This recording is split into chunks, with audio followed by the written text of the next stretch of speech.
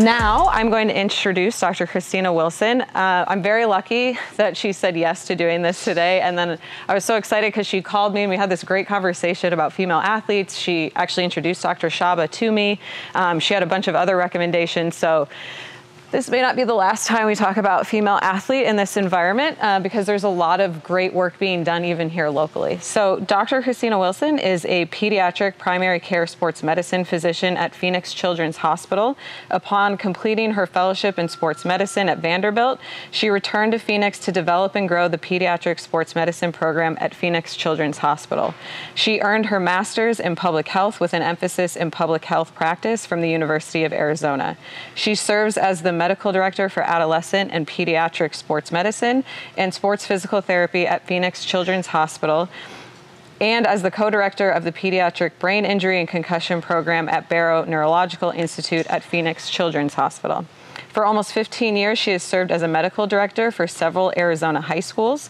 Dr. Wilson was recently appointed by the AIA as the chair of the Sports Medicine Advisory Committee, where she has served as an active member of the committee for the past 6 years.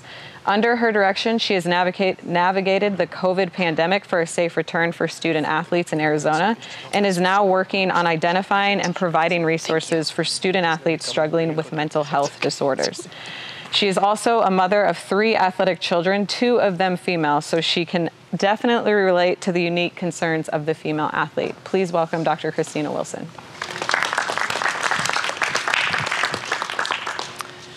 Thank you. And thank you for all of you coming this morning. It's like kind of fun to have a bigger live audience these days, so this is exciting. I wanted to kind of take a little different take on this morning. So a lot of times you come to a female athlete talk and everyone talks about Red S, and that's like all you hear about, which is a huge disservice, I think, to athletes in general, because there's a lot of other things. You know, Red S definitely, as Dr. Shaba even talked about, is very prevalent in the female athlete population, but there is so many more things that affect injury rates and other things. And I was really excited actually to see the question list of many of you who registered, because there was only like 2 questions on that and probably 15 questions on other things, which I was like, great, because that's what I decided to talk about this morning. So it really worked out well. And I'm pretty informal. So if you guys have questions along the way, like feel free to like interject and just say, but we'll also have kind of a question and answer session at the end too. All right. So the objectives for this morning are really first to just kind of identify some factors that affect sports performance in female athletes. Secondly, to list unique aspects to the female anatomy that contribute to injury risk, because there are some things that are structurally different in the female body versus the male body. To discuss equity and equality issues for women in sports. I think this is a huge area that we have to start talking about, because this actually does affect the healthcare and the medical care of our athletes. And when you talk to many female athletes, particularly in the professional and even in the collegiate arena, many of them have tried to transition the vernacular away from being the female athlete or female athletes, because really they're like, we're all athletes. And why do we have to be female athletes? We don't identify male athletes as being male athletes, but we always identify and put the female like thing before female athletes. And they just want to be athletes in general. And I think most of us have been there. Many of us, you know, go into sports medicine because we were athletes ourselves as well. And then lastly, just to develop prevention strategies to reduce injuries in athletes. So when we look at factors affecting women in sports, I kind of broke this up into kind of 4 areas that we're going to touch on this morning. The first is physiology and anatomy. Second is discrimination. And so we'll talk about those sort of sensitive topics to talk about. Uniform and equipment. Definitely there are things that are different about the female body that affect our uniform. Also, how the media projects and portrays the female athlete is very different than the male athlete. And so we'll talk and touch on the media, because this actually plays into a lot of what Dr. Shaba talked about with stressors that affect female athletes and other things as well. So when we look at physiology, there's really kind of 4 major areas, and actually there's a 5th one that I added later, but cardiovascular, bone and ligaments, strength, and endurance. So when we look at cardiovascular fitness, kind of the two things that sort of are very different in female versus males is when we look at VO2 max, which is the maximum oxygen consumption. So this is really the definition of kind of VO2 max is the oxygen consumption remains steady despite an increase in exercise intensity. So it's sort of when you reach that that plateau point where you're not consuming more oxygen, but you can actually increase your aerobic capacity and the exercise intensity. And it's directly related to body size. So typically, males have bigger body size than females. And so that affects VO2 max a little bit. And then really the other thing that plays into this a lot is that hemoglobin levels are different in males and females. It's very slightly, but that slight difference has a different oxygen carrying capacity. And so female hemoglobin levels are slightly lower than male hemoglobin levels. And so that can play a part into that cardiovascular fitness as well for females. We look at bone and ligament, so longer and larger bones absolutely provide a mechanical advantage. So I don't specify this as males or females, and that, you know, when you look at the literature, sometimes they'll be like, oh, well, female athletes have a disadvantage because they're smaller in size. Many of us know females who are very large, who are the same size as a male. And so really, I like to kind of talk about this as if you have larger and longer bones, you're going to have that mechanical advantage. And so we definitely see athletes that migrate into many of those strength sports when they do have bigger bodies. And so they have greater leverage, and they also have a wider frame to support more muscle. And so it's easier to kind of increase that muscle mass when you have a larger body and larger bones to put that on. But the density of bone is different between male and female as well. And there are definitely things when we talk about disordered eating or red S that's very important to kind of target and talk about those younger female athletes, because when we are less than 20, that is the only time in our life when we are really able to actually increase our bone density. So if we're doing things where we're not fueling our body during that time to not increase that bone density, we're doing a disservice to us when we get into our 20s and 30s when we start to all naturally lose bone density. And so that conversation is very important. And we do a great job of kind of talking with athletes about how to participate and how to play their sport. We do a terrible job of teaching them how to fuel their body for their sport. And so really, we always in our clinic kind of have an emphasis of talking with our kids about nutrition. I think you guys have a great role when you're at physical therapy or when you're with them in an athletic training room to talk about that nutritional component. What did you eat for breakfast? And they can't remember, that's a problem. You know, what did you eat for lunch today? And many of our athletes, you know, I actually am a medical director of a South Phoenix school that is a very underserved area. And it oftentimes is like, oh, I just had the team meal right before the game. And I'm like, awesome. Let's kind of work on maybe some things that we can have, like, you know, some fruit in our backpack or other things that we can take with us to school, or getting school breakfast that's free in the morning, and do those things. And then also just structurally, the women's body is different. And so we'll talk about this when it comes to flexibility, which is the other part that I added. Women have a wider pelvis, and that actually our hips and our hip joints are actually different, which then plays into our entire lower extremity and how we build strength there. And then also that leads to a lower center of gravity, which is advantageous in balance things. So you look at sports where females migrate to, we tend to sort of migrate to places where that balance is an advantage to us. So you look at like gymnastics, or you look at figure skating, those things where there's basically balance is a huge part of the sport. So this is just looking at flexibility. So a lot of times I hear, you know, my male athletes particularly come into clinic and they're like, oh, I've never been flexible and I can't be flexible. It's not true. Everybody can be flexible. There are different degrees of flexibility, obviously, and some of those are structural. So we definitely know a larger muscle mass is going to limit the movement that you have around a joint. So if you have really large and very, you know, robust hamstrings, your knee flexion is going to be limited because there's going to be a structural, you know, thing that gets in the way. And so, you know, typically the reason that males have been touted to have less flexibility is because how we train males is to be strong. And so we focus on the strength part of things, and we don't necessarily focus on that flexibility component, whereas women are very different, and we focus, you know, on increasing the number of reps, decreasing the amount of weight. And so we train athletes differently. So some of this has been what we have structurally in a social construct we have created to make our athletes look different. But definitely from a pelvis structure and just the bone structure, you can see the female pelvis is definitely wider. The sacrum is actually uplifted and back, and all of these structural changes to the pelvis are for one thing. And I talk about my adolescent athletes all the time, and we joke about it in clinic. I tell them, you know, these things happen to you at your age, not for convenience for you, but really so that 20 years, hopefully for your parents' sake, 20 years from now, you can be a mom if you want to someday. Like, these are all anatomic adaptations that we as females have in order to carry a fetus and to be able to deliver that baby. And that's really the only purpose, but it creates problems a little bit for us when we look at sort of training and strength and other things and flexibility. But one thing it does help with is flexibility. So if you look at how when that pelvis is widened, you can see the acetabulum where the pelvis, basically where the femur comes into it, those are further apart. And they're further apart, and it also, the acetabulum isn't as deep because of that. So we actually have increased range of motion that we have available to us from a bony construct in our hips that males don't actually have. So we would expect that females actually have greater range of motion, and we see that oftentimes when we're doing range of motion. And so there are some structural reasons why flexibility will cap at a certain point for different sexes. When we look at sort of just the limitations to flexibility, muscle mass is kind of the biggest, and really the stiffness is really what contributes to decreased flexibility. And most of the stiffness comes from the joint capsule and then the ligaments.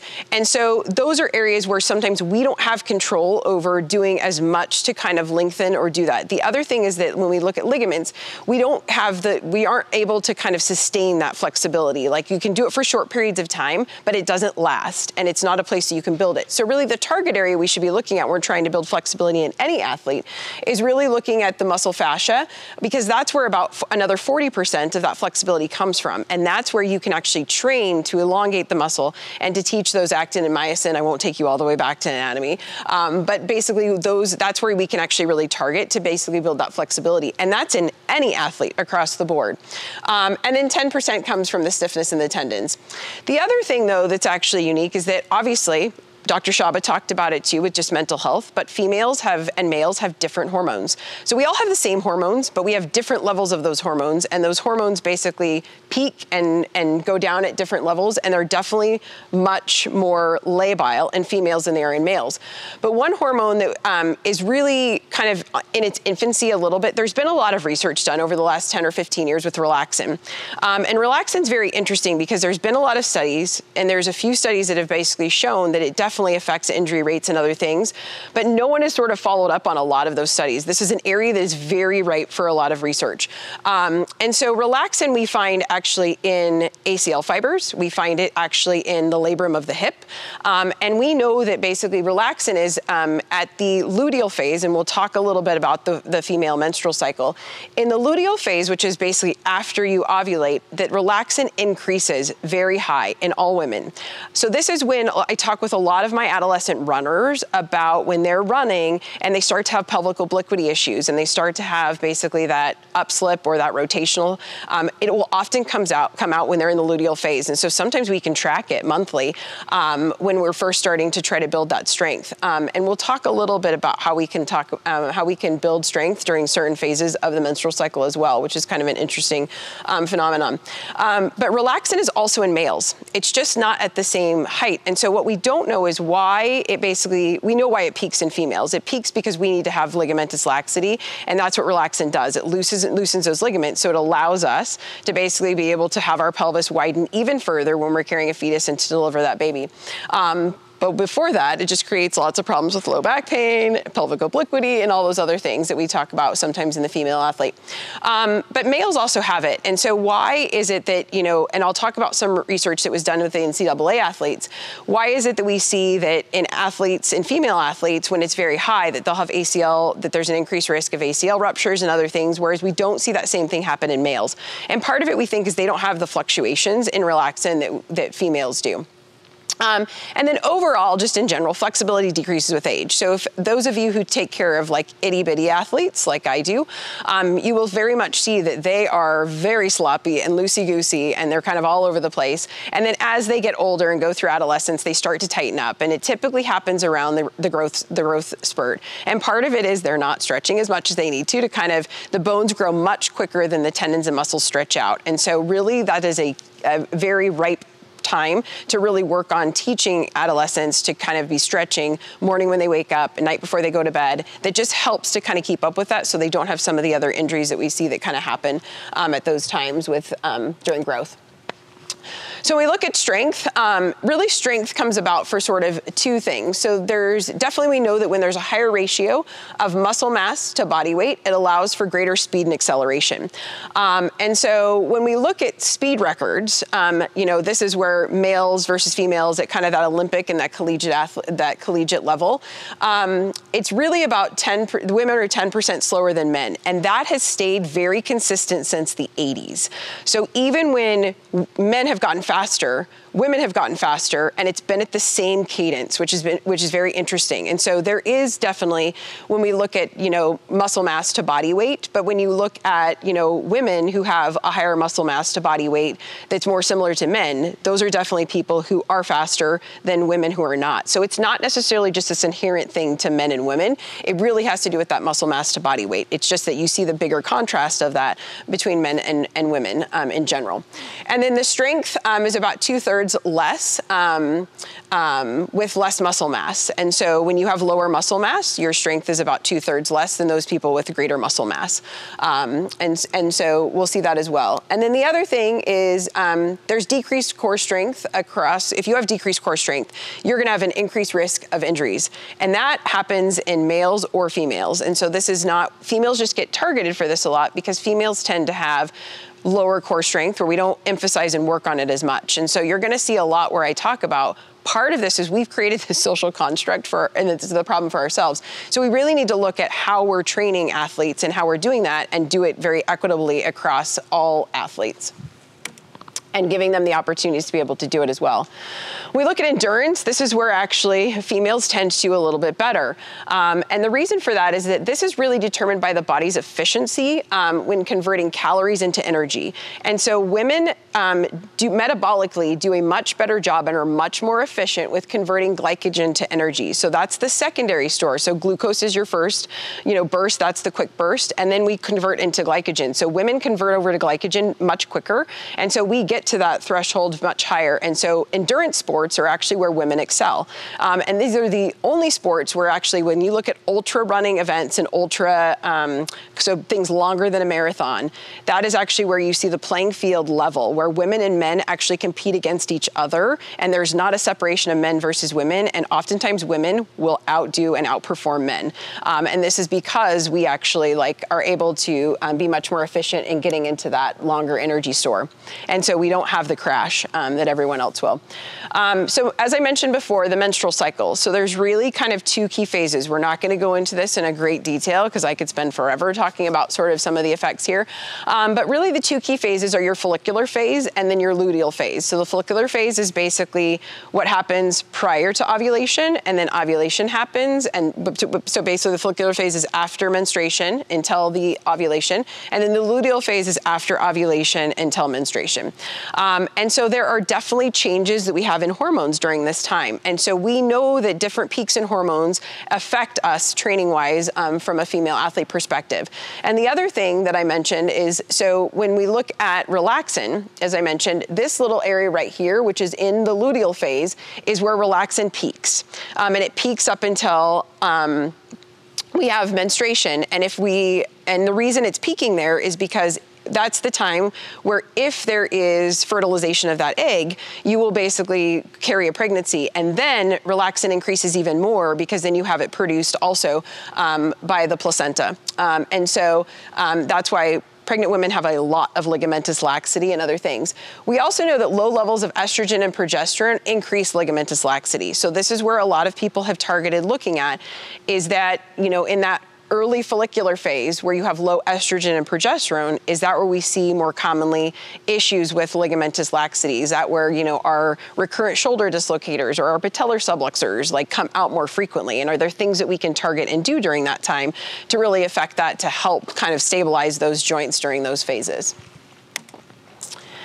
So I want to kind of pivot a little bit to just epidemiology of injury, because we definitely see that there are higher rates of injury, certain types of injuries, and in certain sports when you look at males versus females. And so in the current literature that we have now, and so when you look at the literature, ankle and knee injuries are higher for women in the same sport. So when you look at soccer, definitely ankle and knee injuries are higher in soccer. This is why everyone has looked for a long time about what are those key components that cause ACL injuries to happen in basketball and soccer, are higher in women than they do in males. Like, what is it about women that is different? And that's what we struggled with for a little while, trying to figure out. Females are 4 to 6 times more likely than males to have an acute knee injury in the same sport. That's huge. That's a big difference between those two sports.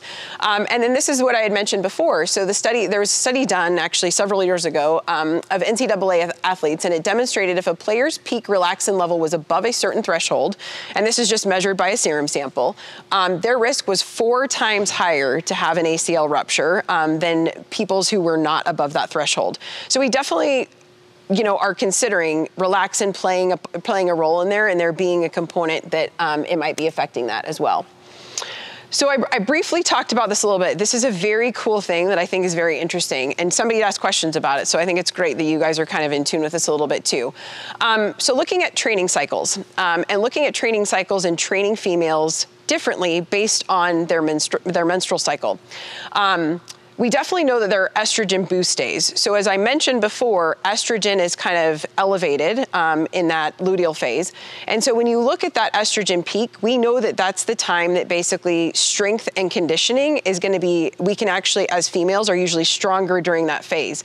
So they've done studies looking at that where when women's levels of estrogen are higher, they are actually able to have increased strength and actually can train harder and build muscle faster and better during that time. And then you have increased flexibility during the luteal phase. And so the interesting thing about this is you have increased flexibility during that time, but that's also when relaxin is peaking. And so you have increased ligamentous laxity during that time as well. And so that probably contributes a little bit to that. But then also on the beginning of the phase of your menstrual cycle, in that early follicular phase, that's when estrogen and progesterone are very low. You have increased flexibility during that time. And so when you're looking at sort of trying to increase flexibility, so for instance, gymnasts or, like our aesthetic sports, our figure skaters, and they're trying to increase their flexibility, those are very key times of when it would be great to really work on overstretching them during that time. Because that's where you can make bigger gains because they have increased flexibility already, and then you can work towards doing that and maintaining that. And so just kind of an interesting thing to sort of think about. It's hard to do that because everyone's menstrual cycle is a little bit different. And so what we don't have the magic bullet of is being able to be like, if we did, everyone could pick when they want to get pregnant. That doesn't happen for those of you who've been a mom. We try, but it doesn't work. That's another thing that affects female athletes as well. But when you look at that, if we could really predict menstrual cycles, so it's great for the athletes who are like, I have a very regimented cycle. It's this perfect 28-day cycle. And we know that on day 14, they're going to ovulate. And then we can map out their menstrual cycle and you can cyclic train them. But it's really hard to do because most people do not fall into that pattern of actually having this perfect menstrual phase and menstrual cycle. So when we look at prevention, there are definitely things that we need done. And this is where I'm going to challenge you sort of at the end of this presentation because, when we look at even just the social determinants of health and how we've looked at certain marginalized populations and, COVID brought a lot of this to the forefront about looking at how we care for certain populations and how we've done research on doing things. And we've been very biased in our research. Sports medicine is not unaffected. And so when we look at sort of, prevention activities and when we look at sort of the female athlete and when we've typed these athletes here, some of this is, I think we possibly have done this to ourselves. When we look at how we train athletes, it's very different how we train female athletes and the opportunities that are given to female athletes versus male athletes. And so I mentioned some of that. And so really leg strength, these are just things in general, whether you're a male or female athlete, that we know are protective for lower extremity injuries. So leg strength, and you really have to train those muscles in isolation first and then work on functionally training them. And so moving into more complex movements like squats, lunges, split squats, and deadlifts. Also looking at increased core stability. So I have this time of year, we're getting ready for baseball season, coming into the spring, they already start trickling into my office. And, even our baseball players, I can tell you everyone who's going to have Little League elbow and Little League shoulder because they all have horrible core stability. That doesn't matter that they're male or female. If you don't have good core stability, you are going to abuse your shoulder and your elbow. And so we see the same thing. And so really working on core stability where we don't a lot of times have that good core stability in female athletes. And then looking at plyometrics.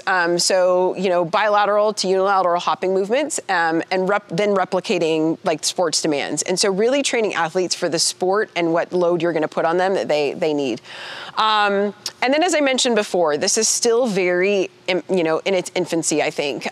We just don't have enough research, but we definitely have some that's very promising, looking at hormonal contraceptives with relaxin levels. So there was another NCAA study that was done that's actually really cool. And this one actually, then there was also a high school study, but there was a high school study that was done first on 15 to 19-year-old females. They were 63% less likely to tear an ACL if they were on oral contraceptives. And the follow-up study to that was an NCAA study that basically looked at relaxin levels, and they found that after 3 months of being on an oral contraceptive, relaxin levels were undetectable. So we can sort of eliminate that surge, and they don't need it because, like I mentioned before, we have that to conceive. If they're not interested in conceiving and they're not going down that road and they're really just focused on their athletics, this is something that's huge. If we can eliminate that risk with that relaxin, and that relaxin really plays into, labral pathology that we see in the hips, ACL issues that we see in the knees, it'll make a big difference on, many things in careers for female athletes. So I'm going to pivot this talk a little bit. These are sort of some of the things that I think we have to start having these conversations, because this is really what's shaped a lot of what we look at. And so this is what I call the battle of equity and equality. And so equity and equality are two very different things. Equity is basically is giving everyone the same opportunity to do things. So like Title IX, for example, we said, there has to be equal funding in public school systems that's paid for female and male athletes, and so we have, equal sports. If a college wants to start a new sport, they basically have to look at, do they have equal participation and funding and all of those other things. But then, equality or equity is making sure that we can do that where everyone has the same resources. And so we have equality, but do we have equity? And I think that's where we have to kind of look at those things and look at that risk that it puts some of our athletes at by not having that. And so, one of the things is that the females have through the span of time have been the weaker sex. So what's really interesting is when you look at sort of the Olympic experience here and looking at Olympic history. So the first, before the modern games, the original Olympics were around 776 BC. And at the first Olympic Games, women were not allowed to compete at all. And in fact, women were not even allowed to attend if they were married. This is very interesting. Why that is, I don't really know. And so if they attended the Olympic Games or watched the Olympic Games as a married woman, it was punishable by death. That's how severe this was. And that if they were an unmarried woman and they wanted to perform in sports and do things, they could participate in the Hera Games, but they were not allowed to participate in the Olympics. Then you fast forward a long time in history to 1896, and that was the first modern Olympics, and women were banned from competing or participating in the first modern Olympics as well. 4 years later, very interesting, it was very quick, because there were women participating in sports during this time.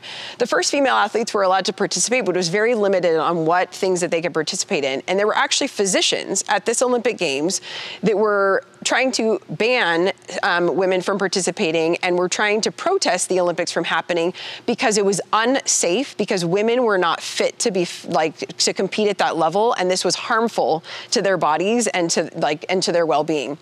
And then in 1928 is really when sort of we had this launching point. So there was a Canadian athlete, Bobby Rosenfeld, who actually was a hockey player, track and field, and then also did some cycling. Was just a really phenomenal athlete. And she actually was the first one to compete in the Olympics in track and field, and actually had 4 medals. And that was the first time that they could. But even with that, there was another athlete. So she got 5th in the 800-meter run. There was another female athlete that supposedly collapsed during the 800-meter run. And so female athletes were banned from participating in the 800 meters for another 30 or 40 years after that because of that one athlete that collapsed, even though Bobby Rosenfeld got 5th in the event and did just fine. And that was because it was unsafe for women to be running that far, which is phenomenal. So, when we look also at the equity issue, I think all of you remember this picture. All of us were a little bit appalled, and it gets a little bit worse than this too. So this was the picture that first blew up all over social media at the NCAA basketball tournament last year. So this was the women's weight room. Literally, it had this rack of weights, this table, and a bunch of yoga mats piled on top of it, and that was their weight room for them to train while they were there. And if you remember, this was 2021, and they had the bubble. So no one one traveled anywhere else. So these athletes that went all the way through the tournament were there for like a month. So, and that's all they had to train with initially. This was the men's weight room where they were at. So the women were in Texas, the men were in Indianapolis. And so this was basically the men's training room. And this is only a piece of the room. It was an entire like auditorium and just, you know, at the hotel. It was basically the entire like, you know, conference room. And that was for all of the women. And so obviously, very quickly, the NCAA was like, oh, we just had a space issue.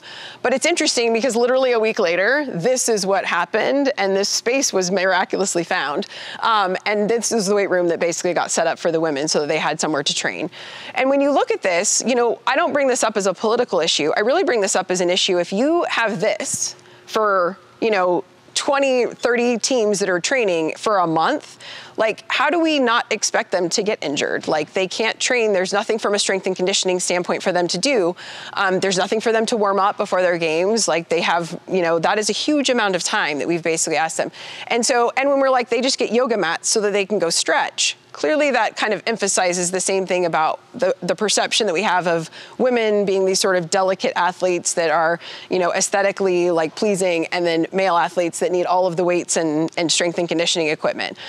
And that plays into injury risk. Like I mentioned, you know, we know that having stronger core, stronger like leg muscles are really important, but if we don't provide the opportunity for them to do this, then we're not going to actually we're going to see those discrepancies in injury risk. And so is it really something that's physiologic and anatomically like different between women, or is it because we train them differently and the expectations and the opportunities for them are very different?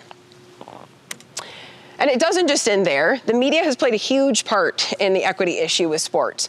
So when you look at television coverage of women's sports versus men's sports, and this has been talked about for the last 20 years, and it has not changed much, unfortunately. Really, it's about 3 to 5% globally over ABC, NBC, you know, Fox, like all the major networks. It's pretty consistent at 3 to 5% of women's coverage versus men's coverage. And then when you look at the percentage of airtime on ESPN, this was in 2014, 2% of women, 2.5% of both, like sort of not like, you know, non-gendered based sports, and 95% of it is all male sports. And so when you have that, it really sets up this problem of like what the priority is. And so when you look at funding, when you look at sponsorships, which is where most athletes make their money, it doesn't go to that side because that's not who's getting all the media and television coverage. And so we've got to change this in order to like have that equity issue addressed. The other thing is when you look at the media portrayal of women's athletes versus male athletes. So you look at kind of these pictures here, all the male athletes are like with their equipment, like they're like, you know, it's like strength and conditioning, you know, it's like you look at Russell Wilson, he's like, you know, all got his pads on, looks like, you know, people are shooting, they've got their tennis racket. These are the women athletes. Like, what sport do they even play? You wouldn't even know, and most of them, except right here, there's a tennis racket. It made it in there, but that's not the headline. It's how hot is too hot? You know, like, so kind of negated the little tennis racket here. And so when you look at sort of body dysmorphic issues, when you look at the mental health, constraints, this has nothing to do with them being an athlete. This has everything to do with what their body image is.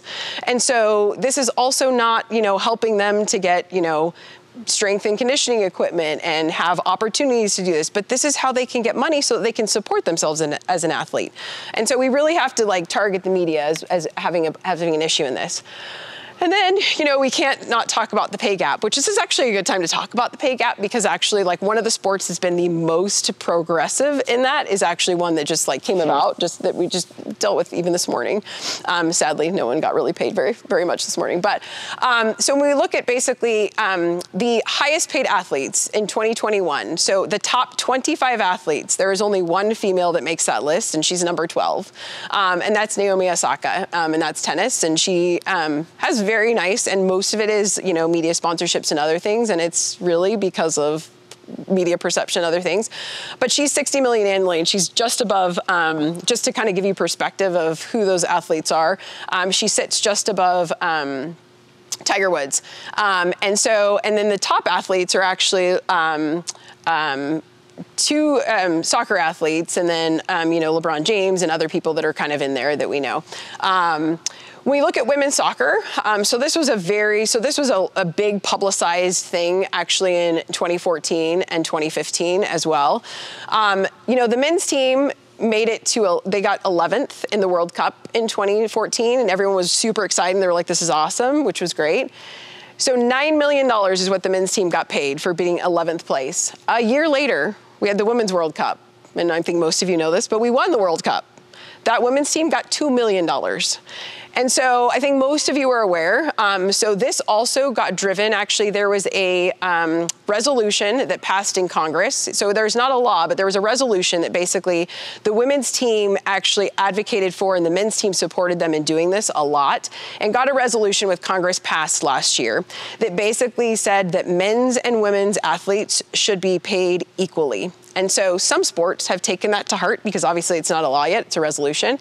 And one of those was soccer. So if those of you remember, in summer of 2021, there was a collective bargaining agreement with men's and women's soccer where every competition, the pot is split equally. So the women just got paid.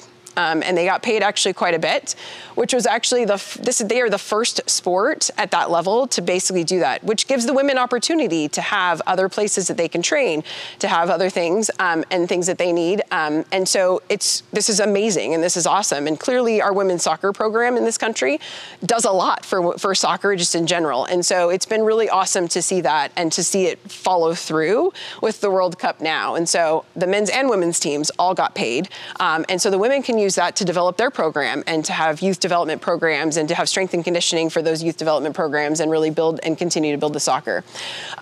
So when you look at the WNBA, this is very interesting as well. Minimum salary for WNBA in 2015 was $38,000. So most of us actually make more than these professional athletes who, some of you are athletic trainers or physical therapists who have worked with them. Their schedules are insane. Their travel schedule, it is a huge commitment and they can't do anything else. And $38,000 is not a lot to live on when you are, from city to city and, just don't have a lot. And childcare, many WNBA moms, there's many moms. One of the things that WNBA did that was awesome was actually provided childcare and lets the kids travel with their mom, which is amazing. And so their minimum salary now is $60,000. So it's definitely made great strides with an average salary of about $120,000. And their Supermax base salary, so this is the most that any of them make, is $221,000, and it was $109,000 in 2015, so that's also bumped up. But just to put this in perspective, the NBA, the mid-level for a team with the room under their salary cap, because theirs are done differently, which is how they've hid this a lot. Theirs is done with, each team has their salary cap and then their salaries are within it. So it's kind of hard to find their salary data, but their mid-level for under that salary cap is $5.4 million. So that's not even the top of the end. That's the mid-level that's sort of in there when they have room under their salary cap. So no one is really making anything close there.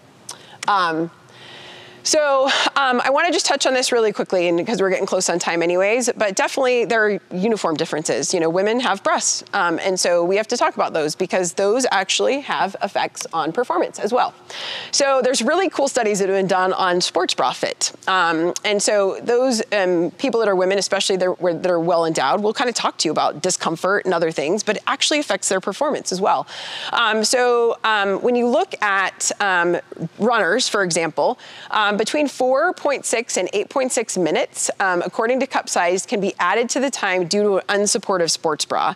So it doesn't sound like much, except when you're a marathon runner, and that's a huge amount of time. And this is because actually the excessive breast movement leads to shortening their running stride by about 4 centimeters. And so if you add that up over the length of 36 miles, it definitely makes a big difference, and you actually are using a lot more energy to do that. And so this is definitely more noticeable in women who have larger breast sizes because there's going to be more breast movement.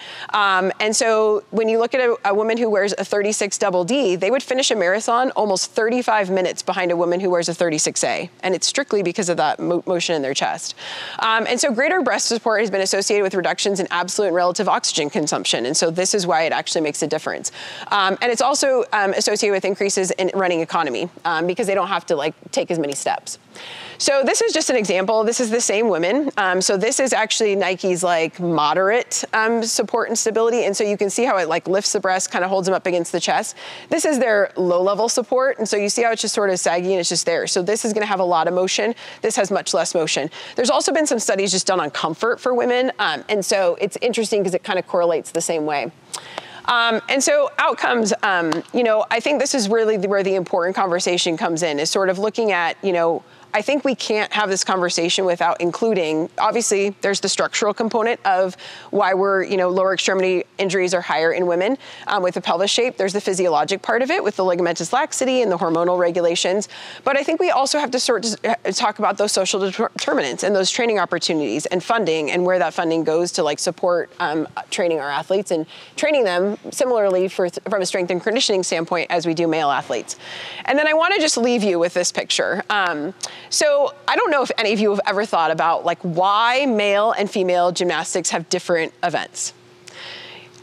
It's one of the only sports that does that. And so you're like, why? And so I've asked the question. I actually looked into why the question is. This really has to do with actually when gymnastics first started. So if you look at even the two events that are the same, so floor exercise.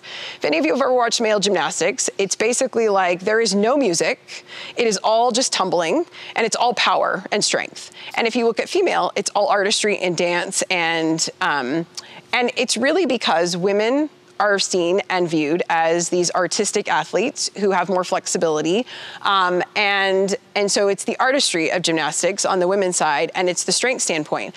What's very interesting is people have started talking about that you could probably take Simone Biles and ask her, because in the past they've been like, well, women can't do men's events because we don't have the upper body strength because most of our strength is all lower extremity. So they've started talking about, because our new gymnasts and how we're now training gymnasts, which are now power tumblers and power athletes, very well probably could do pommel horse and could do rings and hold those holds. And so it's interesting because there may be a shift that we might start to see as we sort of start to have this discussion, because it's really, this is very much an issue of what we perceived our athletes to be and how we train them and what our athletes have now become. And so I'll just leave you with that. And that is just some references, and you guys will be able to get all of those eventually.